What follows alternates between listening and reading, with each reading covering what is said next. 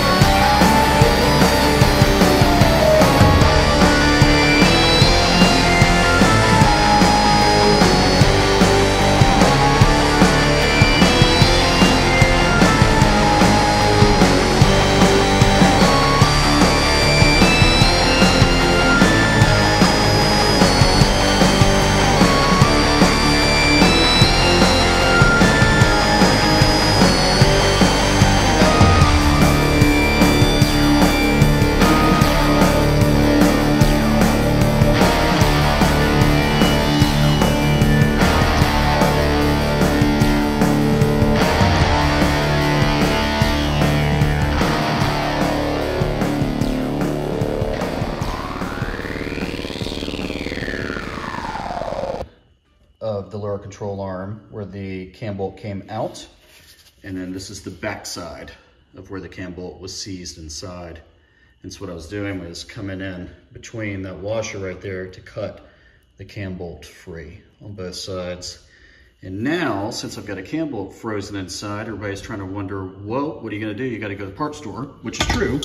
Kind of already planned on that, so I could either go on back with OEM again, or in my case, I chose to go a little heavier duty route and went with 333 Fab's actual bolt kit. And what this does is actually removes the cam sleeve and replaces it with this gigantic bolt that goes straight through. Same style, so washers and then the nut on the back side. And then it comes with these cam plates as opposed to the little round fine-tune adjusted one, where this one you could kind of rotate around and position it where you needed to before you locked it back in place. So same theory, just way more sturdy. It's probably an understatement of what these are going to go in. And then since I've got obviously the very old control arms off, I'm going to go ahead and pull the bushings because I noticed that there's a whole lot of play in my bushings. So again, I planned ahead and knew that I was going to be doing this regardless. So white line is what I chose to go with. Timmy did the same one on his video, so I'm going to go follow suit and use the same ones.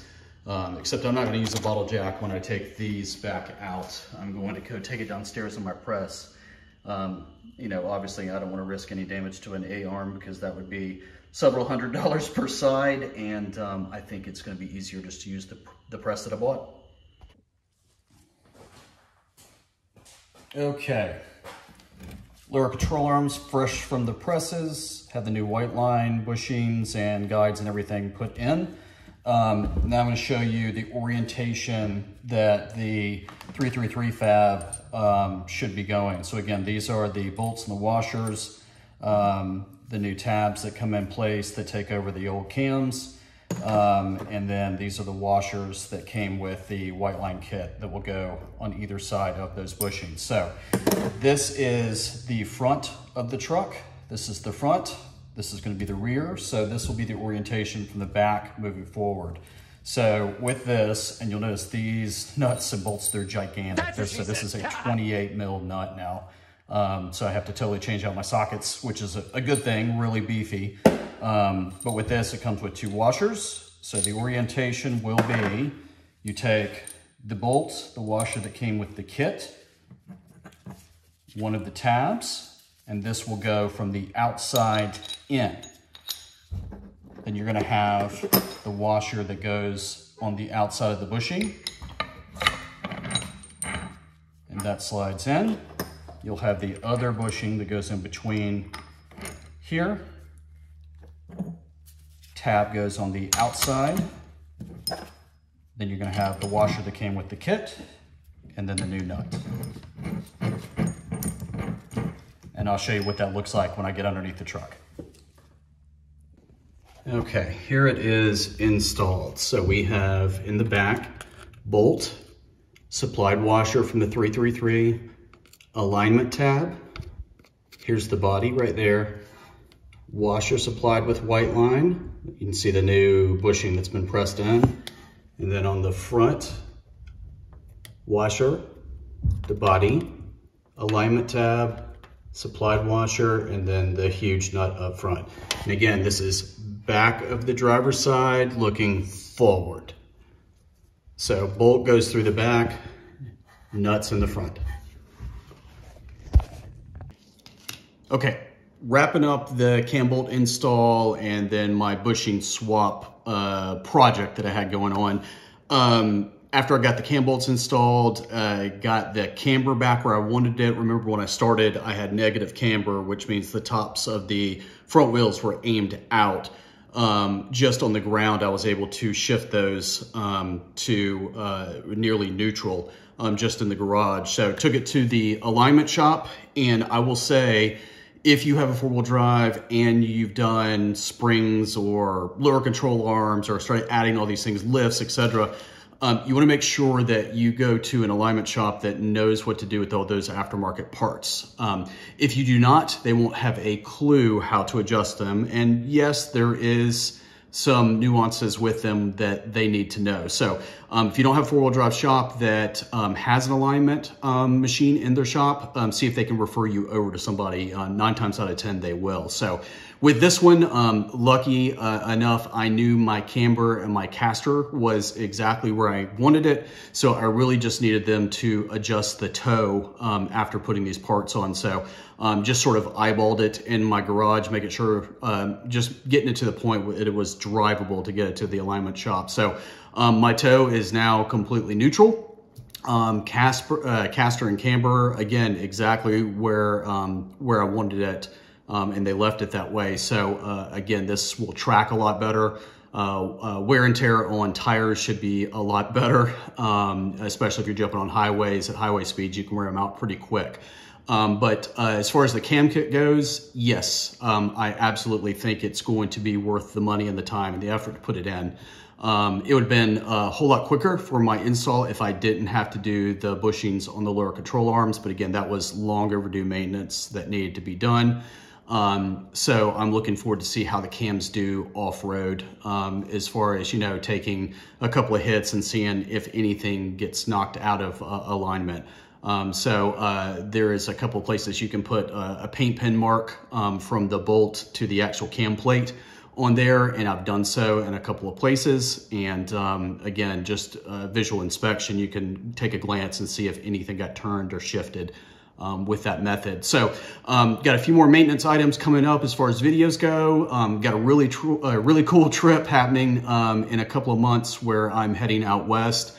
The trip will be several thousand miles, overlanding trip, going to be camping off the back of the rig. So I'll do some videos coming up showing you how I'm getting ready for that trip as well. So if you got questions, hit me up in the comments. Otherwise, like, subscribe. We'll see you guys soon.